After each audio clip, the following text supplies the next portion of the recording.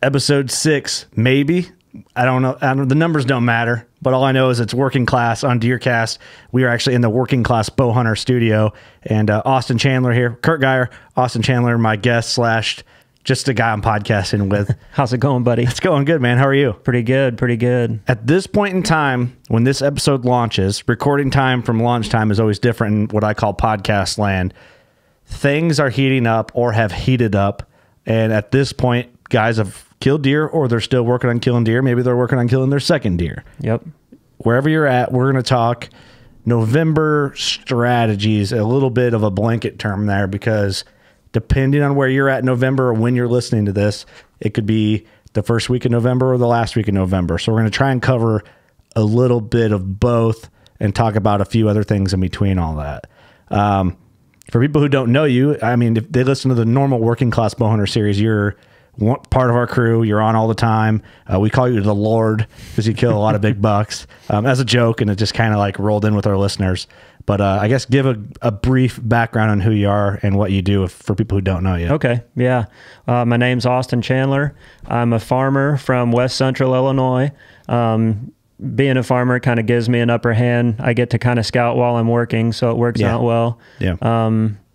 Born and raised in the same area my whole life. I've been chasing big whitetail since I was 15. I got lucky and arrowed a really nice deer for my first buck, and just was been ate up with big deer ever since. So really have been interested in big deer behavior and how to find big deer every season. So that's kind of from your first deer pretty much. Yep. Because you got, I guess it's a good thing it happened the way it did, because it got your mindset caught up a little quicker than it would have if you would have shot some smaller deer, right? And right up to it. Yeah, normally it's kind of a gradual progression for guys. For me, I shot that first one and I was just so interested in large whitetails that I just kept at it and passed small deer at a young age. And by the time I was 25, I was starting to get a pretty impressive collection. Yeah, I mean, we can run a reel through of just some of the deer you've killed. I would say you've killed a little bit of every type of whitetail. Like, you know, you have tall ones, you got wide ones, you got just ones that, well, we have an episode on Working Class called Brow Tines, Kickers, and Mass. That's one of my favorite deer I've ever shot. You got double drop tines, you got double throat patches, you got traditional archery bucks. So you are very experienced in the whitetail game. So if people don't know you when we talk about this stuff, just know that it's not coming from nowhere. We're not making this up. You've done a lot of this. Well, we have a lot of fun doing it. I mean, like I said, I don't get burned out on it. It's a lifestyle. You know, my wife gets burned out on it, but I don't.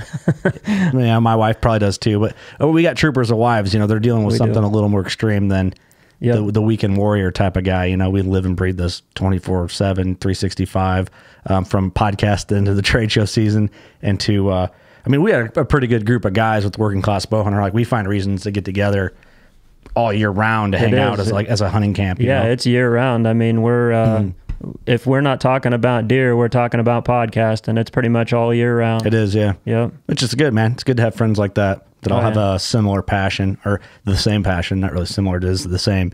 So let's talk about November a little bit. I don't know where you want to start, because we have a few things. You know, the rut is kind of like I feel like as it progresses in the years and the industry matures and podcasts have been out for longer and it kind of grabs a hold of these different personalities, you hear of a lot more guys saying they hate the rut because it's sporadic. Yeah, it's really hard to find a big deer and catch him doing something that's predictable during the time frame of November, specifically the first couple weeks of November. All hell kind of breaks loose. It's just it's chaos, and that's why a lot of guys love it. Yeah, I love it. I mean, if I had to pick a week to hunt, it's the first 7 days of November. I've had a lot of success those first 7 days of November. Yeah, I mean, it's fun because it goes from, I mean, a lot of guys can experience the October lull, and then just shortly after, a few weeks later, you know, it's the rut. And then you get this sporadic, chaotic, you can be sitting there 1 second and not seeing anything. Next thing you know, 3 bucks run underneath you. Yeah. 3 bucks you would shoot after one hot doe. So yeah, things get crazy. I think we're guys, to clarify earlier when I said some guys don't like it, those guys are the guys that are trying to be more honed in and hunt a specific whitetail and get in front of him and calculate and kill him, you know, on the day he thinks he's going to kill him. Yep. Well, then this rut comes around and things get crazy, and then all of that starts to lose grasp, and then those guys are like, man, now you're just playing the luck game a little bit. It can be frustrating when you've got a bead on one in October and you haven't got him killed yet, and then here comes the rut and he's 2 miles away. But there's just something cool about sitting in the stand and the element of surprise and not knowing what's going to come down that trail. Definitely, I think that's what keeps me coming back every year, is just not knowing when Mr. 200 might come trotting down the trail. Agreed. That's what I like about it, because you can be sitting there, and if you're feeling down, you're not seeing much or whatever, and it's slow or you're kind of bored, you always have that optimistic like voice screaming in your ear, like it's November, like sweet November.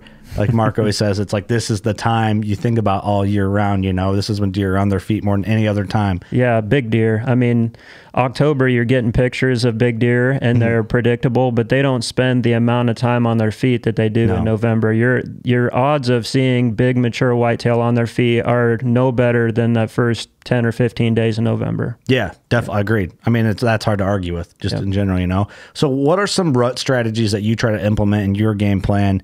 You know, just let's talk the rut in general. You know, if we're talking November 1 to wherever in November, into late November, because you know the rut, it's kind of like a roller coaster. You might not see anything for 3 days, but then the next 4 days it's just on fire, right? You know, so that's also the fun of it and the frustrating part about it. But what do you do to try and basically put yourself in the best position possible? Well, I'm kind of picky on the caliber of deer that I hunt, so I'm looking, you know, for solid deer, old deer, like 5-year-old deer. I have a lot of cell cameras going, and like I said, you can't really, I'm taking inventory more than trying to develop a pattern during the rut, right? So if I see a deer that's on a farm that's a caliber I want to hunt, that makes me spend more time on one farm versus another, or one part of a farm versus another. Gotcha.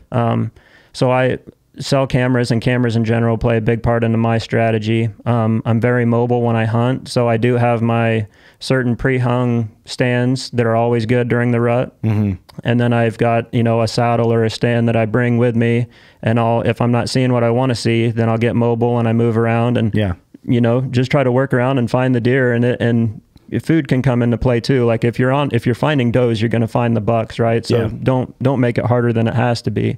Right. Yeah. That's a good point too. Like don't overthink things. I think that's pretty easy to do for a lot of guys, especially when they're playing the hang and hunt, the hang and bang, the mobile game.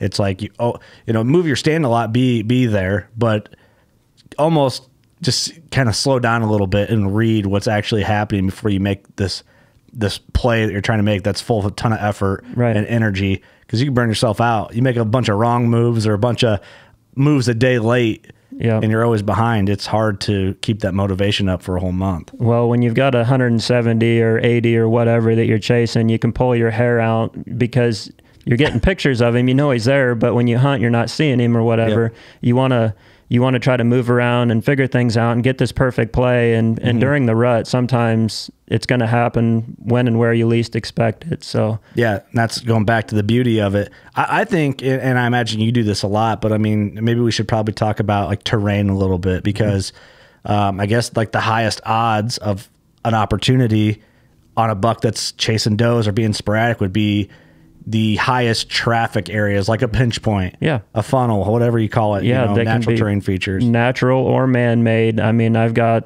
you know, places where we own bulldozing equipment. We'll have a brush pile pushed up and they'll go around that brush pile. I mean, look for anything that's going to concentrate deer traffic. It could be a ridge. It could be, you know, a saddle that kind of crosses in between two ridges. They'll follow terrain features, you know, and if you're kind of unsure, you can hang back with a safe wind and observe one night and just kind of watch the deer and see what they're doing in that area. But the longer you're on the farm, the more you're going to learn how the deer kind of move through it. Definitely. I've learned like how deer use a farm in the past, and honestly kind of by accident, by leaving like a non-cell camera up on a property in just random spots, and basically setting them and forgetting about them until like after shed season. I'll go in and collect my cameras, take the batteries out of them, check cards. And then there's like, man, on November, you know, whatever the date span was, like there's a lot of deer moving through here at like 9:30 a.m. Like probably a spot to look at. And like, why are they there? You know? So I know Mark's mentioned something about that. He likes to put up a camera and like for a year and then just let it go, let it sit and just see. You know, you can kind of get a good overview of what's happening in that spot, you know. I'm never that patient unless I forget one. I try to forget them and just pay attention to like ones that make sense for me to check. Yeah. I'm actually probably going to do that. Time of recording, you know, we're a little before November here, but time of recording, I'm probably going to do that over the next week, is put out like 3 or 4 non-cell cameras and set them out and just leave them. Let them slow cook. Yeah, let them slow cook. Yeah, but there's just a couple that I'll probably check just so if I need to get a lead on another buck, I can wonder what's going on just in case, slip in when it's right. And but other than that, leave them alone. Yeah, and just see. Basically, put those in certain terrain features to see what's going on with deer, especially on newer ground. Yep. But go ahead, yeah. Well, that I mean, just knowing your farm and knowing the way that deer kind of move through it, that's a big one for sure. And like I said, you know, don't overlook food, even though you think, well, a buck's not going to come out here and feed. Well, if he knows that does are going to be in that field feeding, it's a simple thing that guys overlook a lot. A lot of times I'll just go to an easy stand that's easy to get to on the edge of a food source and just kind of sit back and watch. And sometimes that's where your giant's going to be. He's going to be coming out there checking does in that food source. Yeah, just because he wasn't there in early October doesn't mean he's not going to check does. And he might not necessarily be feeding, right? He's not coming to the food, but he's coming to the party. He's coming to the dance floor. It kind of goes back to, we did the podcast, I don't know, it's been a couple of years now with Clint Casper. He compared the rut kind of like going out to the bars and like chasing girls around. Yep. I mean, you know, he used some pretty vulgar. There's a lot of parallels there.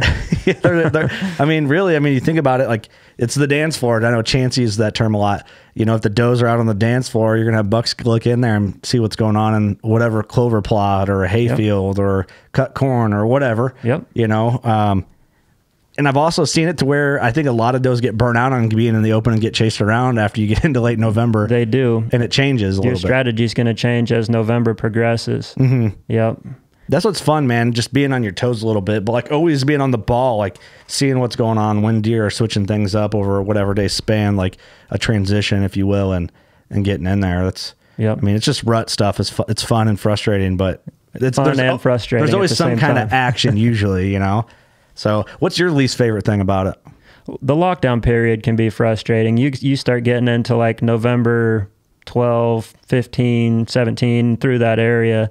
When those big mature deer have their doe picked out and they're locked down with her, you can spend a lot of hours on stand and see mediocre deer, but finding those big ones when they're locked down can be pretty tricky. Yeah, yeah. So, but you know, then too, is eventually those deer are going to get back up. They do, and I try to always be ready for that. Like around that 15th, 17th mark, you can get back on some of these big deer that are looking for doe number 2. So in that phase where they're in lockdown, are you hunting through it hard? I don't stop in November. Yeah, I mean, it can happen at any time. Like you get a buck that gets on one of the old does first. You know, she comes into heat first. She might be coming out of heat, and he's on a lockdown there for a couple days searching. You never know when that opportunity is going to present itself. So yeah, definitely. I don't let up a whole lot in November. Yeah, you can't. I mean, because there's always, it's not to say like this date is when lockdown ends or starts. And every year it's a little different. And yeah, like I said, the age of the doe determines a lot. Mm-hmm. Hell, you know, we talk about the rut. We chase these deer clear through December into January and still see rut-like activity as these cycles change. But we're not talking about that today. We're just talking about November. But classic rut, I guess. Yeah. You just you're trying to paint a general picture in your head of what's going on out there in the woods. And typically mid-November is going to get a little tricky on big old mature deer. But if you're patient and you keep putting your time in, that deer you've been looking for might just come strolling through. Mm-hmm. Like, for instance, Ross last year, our good buddy Ross Bigger, he killed a giant, 201 or 2 inch, massive buck. He had very few pictures of him, knew he was in this area. It's funny because he thought he was like 180s at best. Yeah. Well, it happened so fast. He didn't have much time to judge him. And like I said, didn't have hardly any pictures of him, a few blurry ones. But this deer, it is around, I think he said November 17th. It was right before our first gun season. Ross goes in. He's known as High Noon Ross, right? He likes to kill these big deer midday. High Noon Ross. He calls me at like 2:15 in the afternoon. He's like, dude, I just shot a mega giant. 2 o'clock, this deer is strolling, cruising from one ridge top to the other, just checking for does. I forgot it was like early afternoon. 2:15 when he killed that thing. I forgot about that. Like I said, you never know. You know, he was going in on a hunch. But it paid off because he was in the right spot. He was in a spot where does bed up on those ridges. Yeah. And that big boy was cruising through checking for him. Yeah. I mean, money right there. That's goes into what we're talking about. It's just the predictability and the uncertainty of the rut, like what can happen. Yep. But yeah, just absolute slob, just cruising. Yep. I forgot it was like late afternoon, early afternoon, however you want to look at it. Any time of day. I mean, when you start looking and start lining everything up, like high pressure, you know, your barometer's rising, and then the moon phase lines up and the temperatures are lining up. When all this stuff starts lining up, it's time to be out there sitting, because the odds of that big deer being up on his feet are so high right there, you can't miss it. For sure. And that's DeerCast makes that judgment call a little easier. Use it every day. I do too. Yep. It's a very newer in the last couple of years, prominent tool in my tool bag. You know, it's part of my game plan. It's the first app I use when I go in and check and see what's going on, especially, you know, into October. You know, you can see what's happening when it's going to hit, when you think it's going to be good. But anyway, yeah, I mean, that's the cool thing about it. So let's talk about the stand setups, because are you typically sitting all day during this time frame? Ross likes to set more midday than I do. I've always been kind of a morning and evening type guy. Same here, yeah. But like I also go out at like 10 a.m. He likes to get out there about 10 o'clock and he'll set through into the evening. Now, with that being said, like I said, when all those factors line up and everything is right, those are the days that I'll pick for my all day sets. Might only be 3 or 4 days in a season.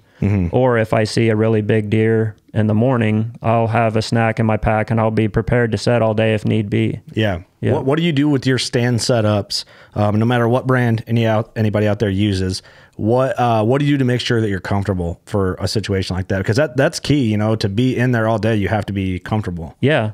Well, have a platform that you're comfortable on. I'm a smaller guy, so I fit well on a smaller platform. I mean, I would just as soon have a smaller, lightweight stand, and I don't have to lug around a big platform. Yeah. A nice, quiet set of climbing sticks, get up and down the tree, a nice, quiet tree stand, get a good butt pad, and be prepared to sit there for, you know, 6, 7, 8 hours if you need to. Yeah. I try to do different things. I've realized, and I'm curious if you do this, because I'm very particular when I set up a stand, no matter if it's a pre-hang setup or if it's a mobile setup. For me, I always carry in my pack one of the bigger bow hangers. So like if a deer comes in, I'm reaching in front of me. Like, you don't need, I'm not doing this crazy weird. That's usually what I do. You do? Well, my pack's kind of limited on space, so I'll run like a smaller hook. Your fanny pack? Well, that's what I used to run. Now I'm running a full size backpack because I got too much stuff with me. But yeah. You always, I mean, whether you're running a full length bow hook or a smaller hook, you got to have a couple of them to hang some gear on. See, I've hunted some of my other buddies' stands in the past, and I've realized they don't use bow hangers or gear hooks. I'm like, where do you put your backpack? Where do you put your stuff? And maybe I thought I was just fancy because I always do the nice fold out bow hanger. So I don't have to reach.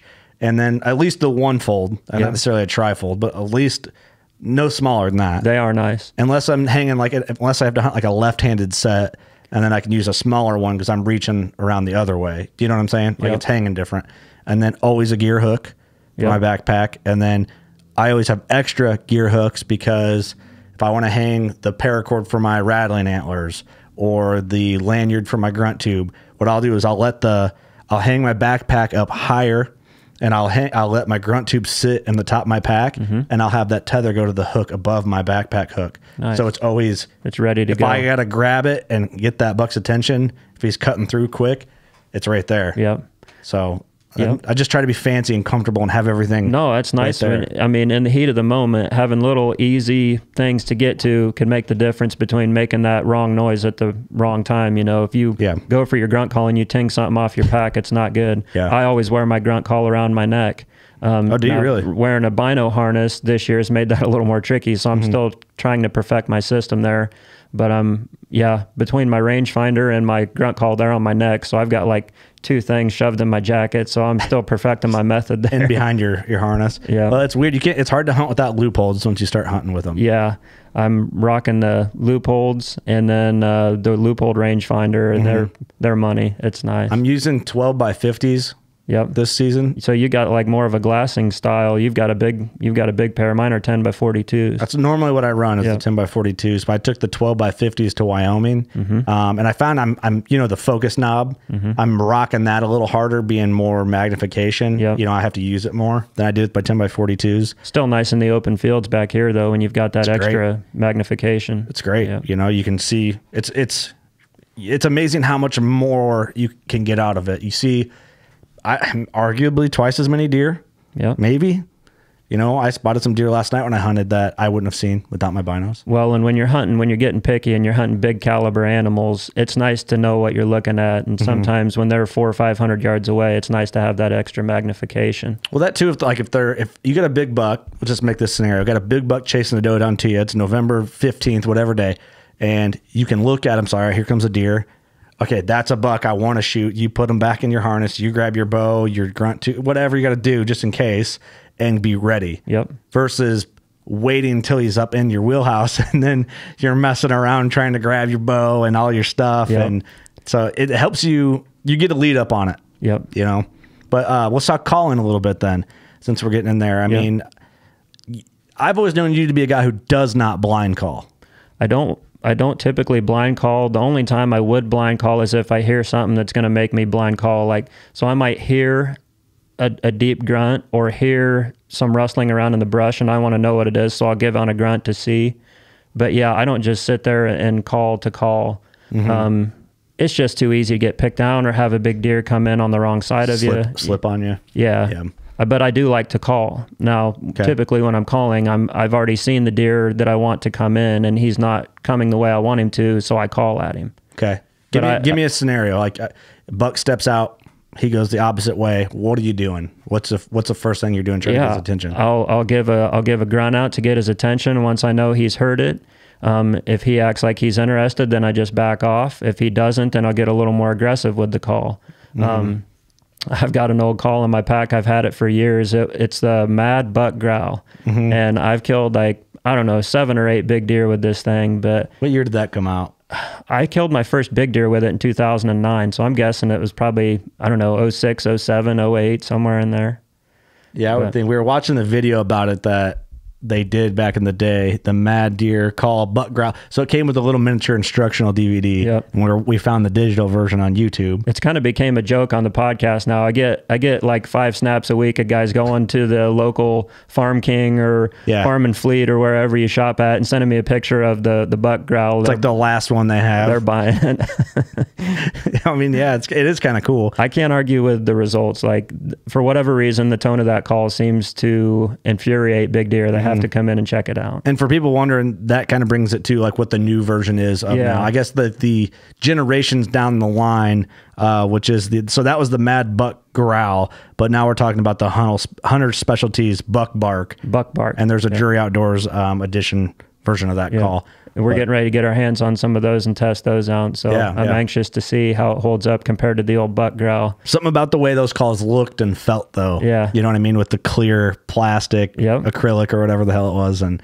I don't know, just cool. There's like a nostalgia to it now. For sure. But so you got that call. That's in your bag of tricks. Yep. I don't hesitate. If I see the deer that I want to shoot and he's walking away from me or doesn't seem to be coming my way, I won't hesitate to call at that deer. Now, if he's with other deer or there are other deer behind me, I mean, every situation's different. And something that I found that's really effective is if you're in thick terrain, the calling seems to be 10 times more effective. Like if you're kind of in the open where that deer can figure out what's going on, I'll probably leave the call on my neck. But if I think I can get him to come in and investigate, I won't hesitate, especially in November. They're just so fired up. Yeah. And can you elaborate on that a little bit? Like if he's in a hay field and he can see everything. Right. If you're sitting on the edge of a field and he's already in that field, like now if there's a bunch of thick stuff behind you where you think, well, he might come in and try to figure it out, that's a scenario where you could call. I rattled in, and I want to talk rattling now. I want to go to that.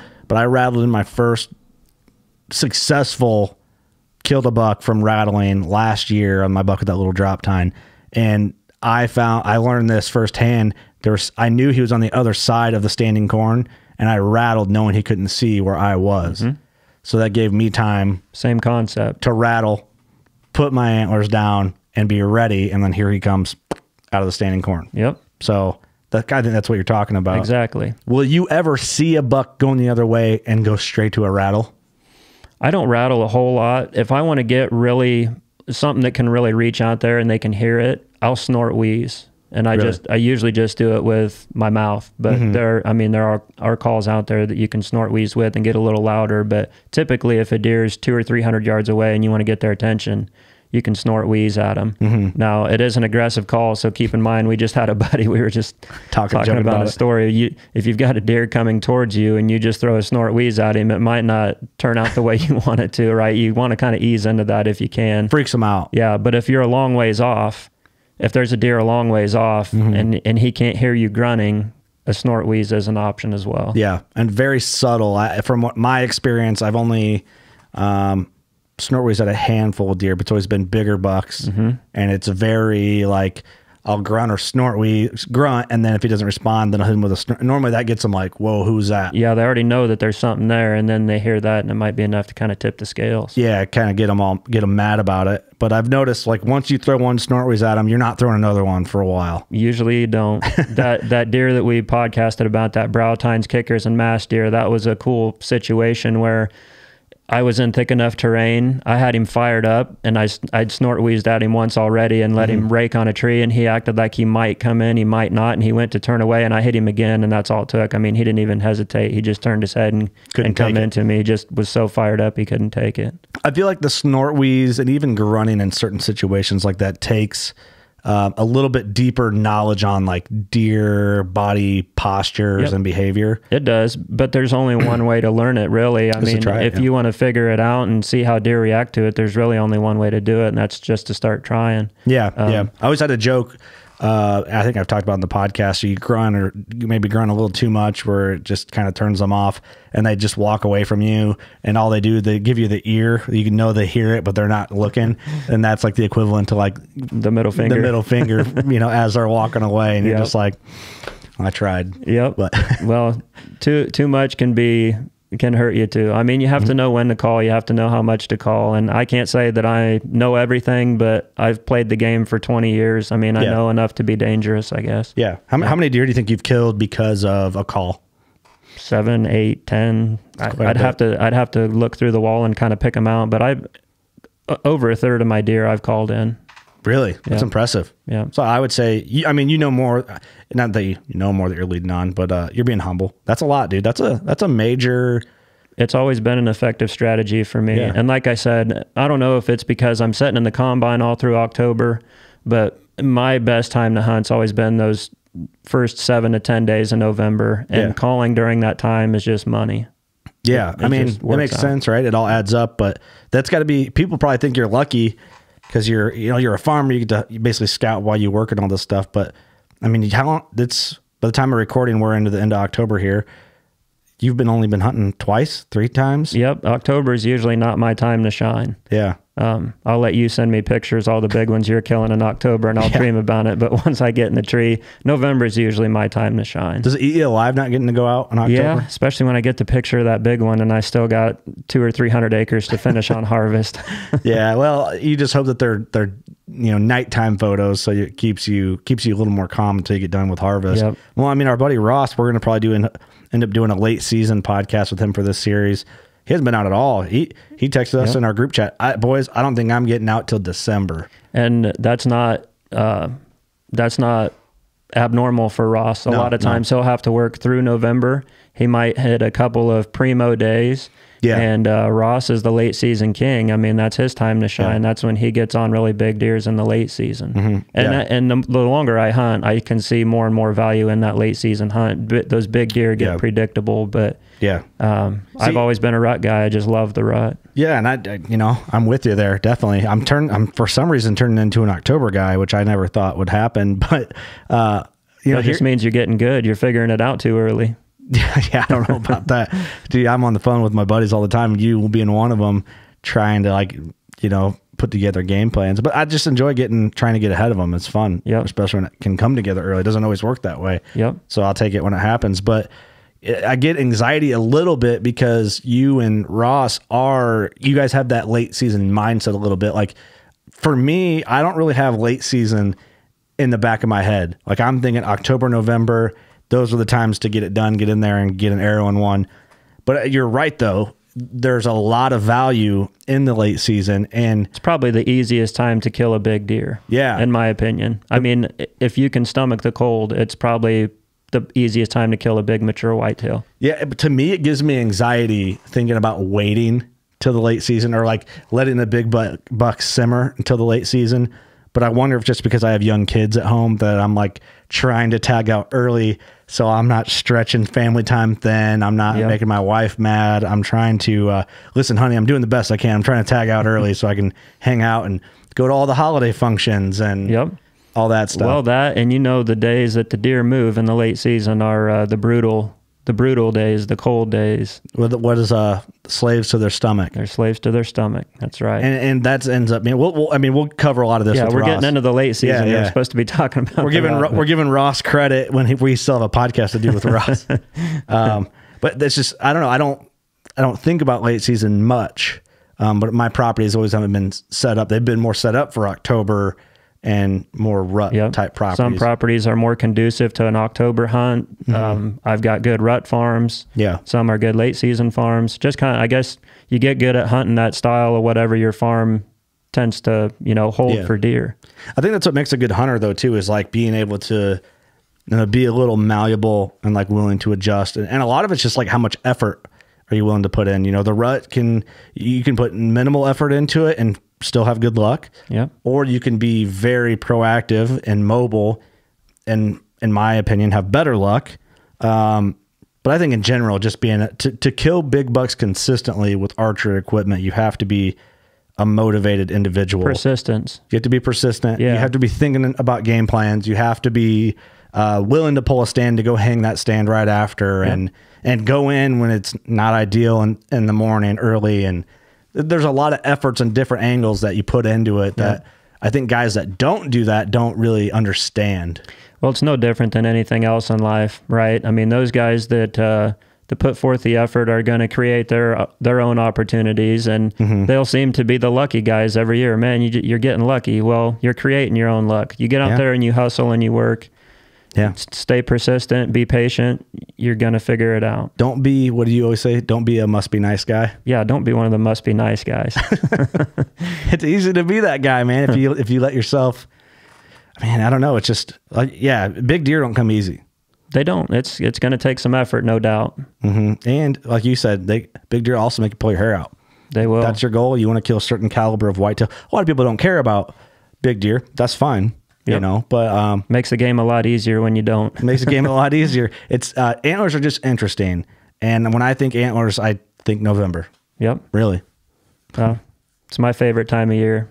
Really, it is over everything else. If I could pick 7 days, 1 through 7, I love November. You think one year you'll pay somebody else off to do your harvest so you can try and kill one early? Might come to that point. Step back, pay a farmhand to do all the harvest and. I'm still a young man. I've still got 20 years ahead of me, but someday I'll be able to do that. If you only give yourself 20 years. Well, 20 years of working. Of working. I only got 20 years left. So if I'm lucky. Yeah, I'm with you, man. It's not looking good for the home team lately. We'll figure it out. Well, man, I think that covers a lot of it. We hit, I think, the big 3 things, rut strategies, calling, and stand setups is important. A lot of guys hunt blinds and stuff like that too. Our crew at Working Class Bowhunter is 99.9% hang on tree stand guys. Hang on tree stands. I've hunted down of saddles. I've hunted down of like redneck blinds. I've hunted down of blinds that you put on the ground. I mean, like be able to adapt. Yeah. Be able to. If you've got a spot that's not good for a tree stand, think outside the box. Yeah, definitely. I mean, I did that mid-October and almost killed one on the ground and just a one-off type of blind that you normally wouldn't expect to. I never expected to even use one, to be honest. I actually kind of laughed at the style blind. I won't say what style of blind it is on this series, but it almost worked. Almost happened, didn't it? Yeah. And I'm like, wow, I put in the effort and thought outside of my big buck box a little bit and almost did it. I mean, if I would have killed him out of that thing, nobody would ever heard the end of it. Yeah, they'd have probably been a sponsor. They probably would have been a sponsor, which I'd talk to him, man. It proved itself effective. Yep. Just because the deer walked up on the wrong side of what I expected him to do. I expected him to cut down when he went up one. I'm like, what are you doing? Yep. So, they're smart, man. They get to be that big for a reason. Just when you think you got them figured out, they throw you through a loophole. Anything else you want to add? No. Good luck to everybody out there, and hope everybody gets to see or shoot the buck of their dreams this year. Definitely. Awesome. Well, going into the giant tracker segment, thank you so much for doing this, Austin. It was fun. Appreciate it. You a lot of fun. Not really outside your wheelhouse because you're in the studio all the time. We've sat in this seat a few times. Just a couple. But, giant tracker segment. Hope you enjoy this. Go shoot a giant. Appreciate you guys.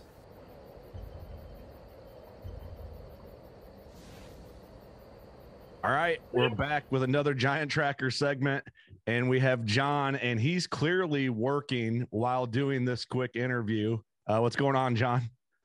Oh, not much, man. We're just, right in the middle of milo harvest, trying to get some work done. Where are you at right now? Well, I'm in the tractor right now, in the grain cart. In Kansas? Is that where you're at? Yes, sir. Very cool. So there you go. Very working class, working while doing this interview with us, which I think is actually pretty dang cool, man. So appreciate everything that the farmers do. And that leads in a lot of farmers know big deer. And then there's a lot of farmers that don't care about big deer. So you fall into a farmer that cares about big deer, it sounds like. Yeah, that is for sure. Yeah, a lot of guys kind of where I'm from, these farmers here, they really kind of despise the deer. They kind of cause a lot of issues. Yeah, we get to that point too. I'll let you load in the combine here or catch the combine. There you go. Look at that. Working class on DeerCast, man. That's awesome. So let's talk about this big buck, man. You were featured in the giant tracker segment on DeerCast, which is pretty cool. And I'm looking through there. I'm like, man, that deer just looks insane. So I reached out to get the story. I mean, you start it wherever you want, man. I'll let you take it. Well, it kind of all started where actually my boss told me that, hey, we've got a milo planted at this spot. Maybe you should check that place out. So I was like, okay, no big deal. So we put out a camera in the corn pile and stuff because in Kansas, it's legal to bait deer in Kansas. Mm-hmm. And actually, so we got everything set up, and then I went on vacation for a week to Lake of the Ozarks with my wife and then two of our friends. And I believe it was August 16th. We were just playing music and having a good time and stuff. And I decided, because I use the Tacticam reveal trail cameras, the cylinder camera. And I was like, well, I had a couple beers or whatever. And I said, so I'm like, I should open that up and see if something showed up. And the very first picture that popped up was that big giant. I mean, just right away. And I just kind of almost lost my mind. I said, no, this can't be real. Right. Yeah, you don't expect to see something like that on your trail cam. No, not at all. And then, last year I killed a 207-inch non-typical, which actually kind of looks the same like as this deer. He's got that triple beam on that same side and everything. Yeah. And so I was just like, no, this doesn't happen twice. So, no, that's crazy. Everybody knows that it's one thing to get pictures of a giant deer, but it's a total different thing to kill them. Yeah, 100%. And so, of course, my wife, by then the wheels were turning in my wife while we're on vacation. She's just like, oh my gosh, great. Yeah, you sound like me when I'm out and get a picture. My wife's like, all right, back to reality here. That's funny. Yeah, for sure.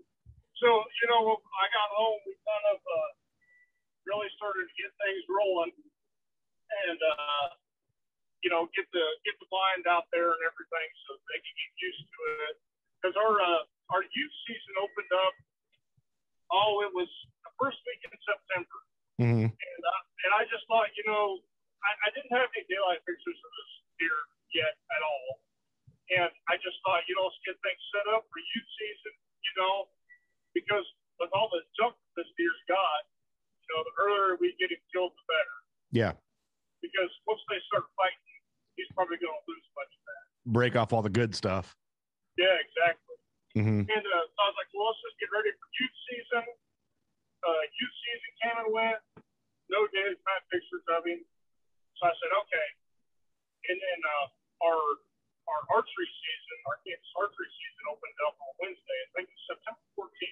It opened up. I said, okay, well, I know this deer's living out in this 300-acre milo field somewhere. So I'm just going to go out there. I'm going to sit out the milo. I know it's miserable. There's mosquitoes, but I'm going to see if I can figure him out because he's not coming until an hour after dark. Apparently, he's bedded somewhere further away from where we're at. Yeah. So opening day archery season, I actually saw him. I found him in his bed. I was watching the milo field, and I saw him stand up. And so I was like, okay, well, it's not really any good way to get to him. I'm just going to leave him alone. So I just did that for the next 3 nights. And I figured out, okay, well, he's only right here, but then, 100 feet of the same area. No kidding. Yeah. It's just out in the milo. It's not, there's not really any kind of other cover other than, the 4-foot tall milo. Right. He's just got one place he goes beds, or at least one area. That's where he sticks. So, until right before dark, then he gets up. Yeah. And so Saturday rolled around, the first weekend of archery season. And me and one of my buddies, I've got a redneck line that's on a trailer. So we decided to go ahead and grab it, hook it up to the truck, and take it over there, because where he comes out of the milo, he comes into this, what we call a waterway, which is actually kind of what I'm sitting in right now. If you look, it's just it's just a low spot out in the field where the water drains off. Yep. And so right there at the mouth of that waterway, I said, okay, we're going to set this thing up. It was 92 degrees that day. So it was pretty hot. Yeah, it's a hot box pretty much. Yeah, it was pretty warm out. So we decided to, I was just going to set it there, and that night I was just going to watch, see what he does. And, but actually when we set it up in the morning, it was, it was in the 70s, something like that, and then it heated up to, I think it was 92 degrees. And I'm sitting at home, and I just said, at least maybe if I go set that blind tonight, maybe I can see. So I went out there. Of course, it was really hot in that blind, I'm not going to lie. Yeah, I bet.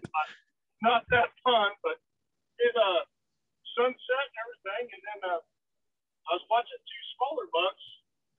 They kind of came out of this tall grass, were messing around.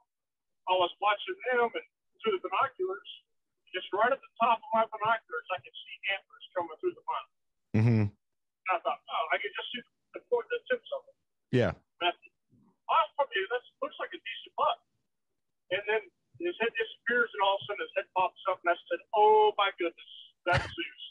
Here he comes. I bet you that was a sight, man. That's to see a deer that big and have it like, oh man, there he is. That's got to be like a crazy feeling. The one thing I can really remember is my heart was just, I swear you could hear my heartbeat 200 yards away. I bet. And I started to feel lightheaded. I'm like, oh my gosh, I got to calm down.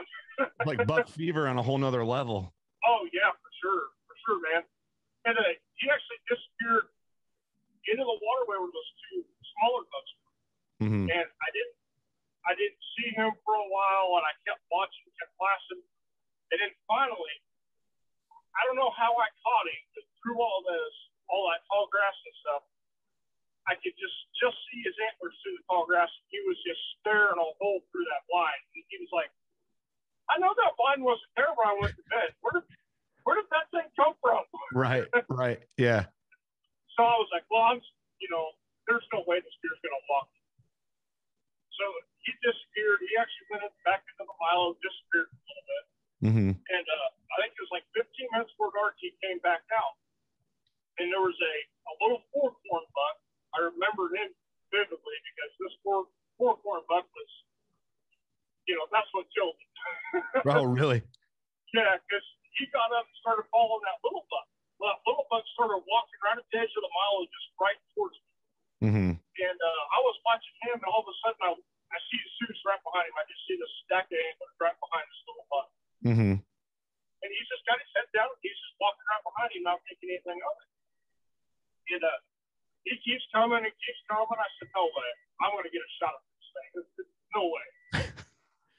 And that little buck got about 10 yards from the blind, and he wasn't sure. He kind of started to spook just a little bit. Right. But Zeus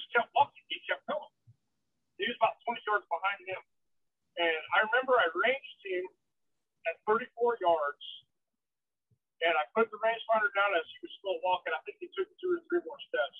And I drew back, and I just real lightly at him, and he stopped. He just kind of looked around, and right then I just let it go. And I knew the shot right off the get-go. I mean, it's a real good, one of those hard whack sounds. Yeah, diaphragm sound. Yeah. And I wasn't really sure of the penetration because I'd actually hit him in the front shoulder because he was 1/4 2. Oh, gotcha. Okay. Yeah. But I didn't see the arrow at him as he was running off, so I thought, okay, well, let's just watch him. I'll just, I just pulled up binoculars and just kept watching him. Mm-hmm. And he ran about 75 yards. He was running just as fast as he could go through the milo after that shot. And he got to about 175 yards, and I seen his front legs come up in the air, and he just tipped over right there. No kidding. Yeah. What was that like? What was that feeling? I don't know if I've ever been that emotional over something. I mean, as far as deer hunting goes, that was I just about lost it. I don't know if it was just pure excitement, joy, what it was, but I had a few tears coming out because I can imagine. You work for something that hard, and you just, like I said, getting pictures of one deer like that's one thing, but then getting just even the opportunity is just like a whole another. And so then to be able to make that shot and watch it fall over was just very overwhelming. Yeah, man, for sure. And it's like one of those deer you'd see on like a giant tracker segment. You don't ever expect it to happen to you. And then once you see a deer like that, you're like, man, this is serious right now. This is a buck people dream about. And it's just cool to like see an animal that unique, that kind of beat the odds of like the age class, the genetic, all that stuff that adds in to create a giant deer like that. You know what I mean? So that makes it even better. For sure. That when they actually had the game warden, our local game warden, he came and scored the deer for me the next weekend. And I was talking to him about it. And I was like, how do these big deer like this, how do they get this big? He said, it's the doe and the buck combined. The doe has to have the right genetics, and the buck has to have the right genetics to make, a deer like this. Yeah. And the crazy thing is, these farms that I hunt aren't very big. I've just got permission farms. And that one in particular, it's like 300 acres, but I've got farms just scattered out through, scattered all over. And I don't have any like river bottom ground to hunt or anything like that. Yeah. It's just all mostly open fields and some ditches and stuff like that. Yeah, that's awesome, man. I like that you kind of put in the work on that milo field to kind of get hone in on what pattern that you could pick them up on, and went in there and kind of just you went after it and figured it out and were successful. And to do it, it seems like in a fairly quick amount of time from first seeing him in the milo to getting a shot at him. Oh yeah, for sure. A lot of guys, they've got lots of history with them, sheds from previous years and everything like that. Oh, really? But here where I live out in western Kansas, well, it's kind of central western Kansas, a lot of our deer, it all has to do with crop rotation. Mm-hmm. One year this deer might be here, but the next 3 years, he's, 4 miles away somewhere else. They travel a lot as far as, their crop rotation stuff. So in order to get history with them, it's really a hard thing to do. Yeah, definitely. That's cool that like somebody had history and all that. Did they give you the sheds from them or anything, or did you offer to buy them, or how'd that all shake out? No, I don't have any idea of where the sheds might be or anything like that. I just think, a lot of guys, that. Oh, I thought you said someone had sheds from your bugs. Yeah, no, I wish. Yeah, that'd be cool. Sorry, I misunderstood what you said then, but that's pretty cool. So tell me about like when you go up and pick this buck up for the first time. Well, it was a really hard deal because all my buddies out and everything, because I watched the deer tip over like I knew he was dead. Yeah. When we first started to initially look for blood, about an hour later, no blood, nothing. And I just thought, what in the world? I know I made a good shot. I watched it fall over, and we actually had to, there was 4 of us, and we had to just kind of start walking down the rows with a Milo until I actually finally just stumbled upon him. Yeah. Interesting. Yeah. But it's nice you had the confidence. You watch him fall down. You're just like, he's in here somewhere. We just got to walk up on him. So it wasn't like you weren't stressed that you weren't going to find him. You were just like, well, we'll find him. Yeah. Right. Exactly. Yeah. Exactly. So, and, back to the whole, you never think you're ever going to shoot a deer that big. And one of my really good buddies is that way. He's last 2 years since I killed these 2 over 200. He's like, oh man, that's great. It sucks. I'll never shoot a deer that big. And I said, buddy, I've been saying that my whole life. Mm-hmm. I said, a lot of it's luck. A lot of it's just figuring it out. You know, if, I really believe if you put in the work, you get the reward. Yeah, I agree with that for sure. I know buddies that have a few 200-inch deer and they're humble like that. They're like, man, it's just, I put in the work. The genetics got to be there. A lot has to come together to make it happen, but it's definitely possible. And it's possible more now with more of the general hunting population, be a little more conscious of trying to harvest mature bucks and stuff like that. So, 200 inches is like the pinnacle of whitetail goodness, but it can happen, right? So, and the funny thing is I actually, in those 3 days before I killed him, one of those mornings, one of my really good buddies that helps me out with all this stuff, putting up stands, moving blinds and everything. Mm-hmm. He was off work that morning, and I said, dude, why don't you go out there and sit? Maybe he'll show up. And he said, really? You let me shoot that deer? I said, well, yeah. I mean, I think that if the opportunity ever arises, you better take it. Yeah, I'm going to tell you, I can't tell you not to shoot him if you're out there hunting. I mean, that'd be tough.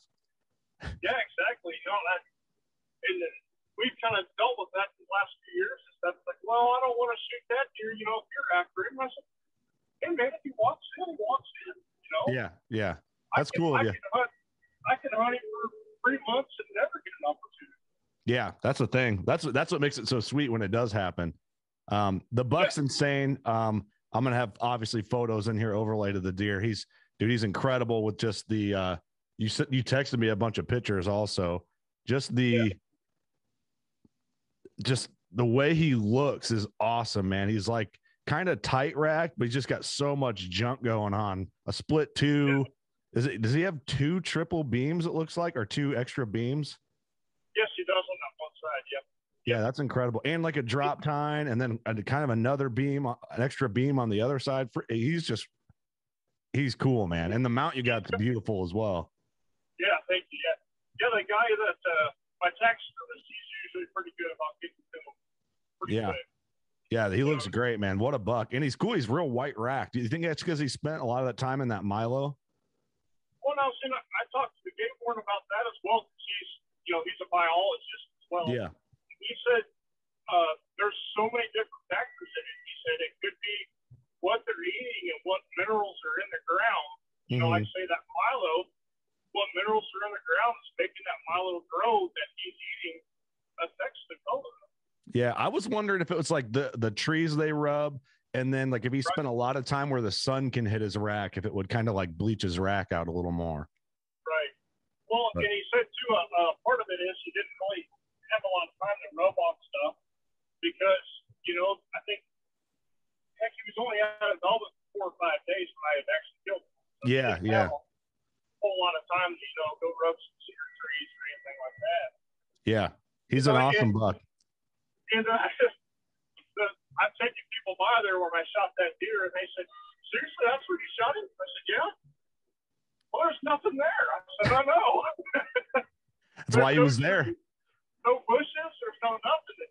And that's the other thing is we hunt spots that a lot of other people would just drive by and think, well, I'm not going to hunt there. There's nothing there. Yeah. Yeah. You know, but when you put a camera out, you put some horn out or something, and you know, you actually be really surprised. Yeah, no, I get it, man. It's also that buck's probably there because he thought nothing could get to him out in the open like that. Yeah, exactly. So, well, cool, man. Well, I appreciate you doing this while you're working. It's pretty funny watching the combine unload and the grain cart in there while you're doing the interview. Yeah. But man, congratulations on an awesome buck, and congratulations on a second 200-inch buck. That's incredible. Maybe you can send me a picture of that too, and I'll throw that in here. Yeah, we'll do it, man. Thank you much. I really appreciate your time, sir. Yeah. Awesome, man. I appreciate you. Get back to work. And thanks everyone for watching and or listening to this Giant Tracker segment in this episode. And go shoot a giant. We'll catch you on the next one. Thanks, guys.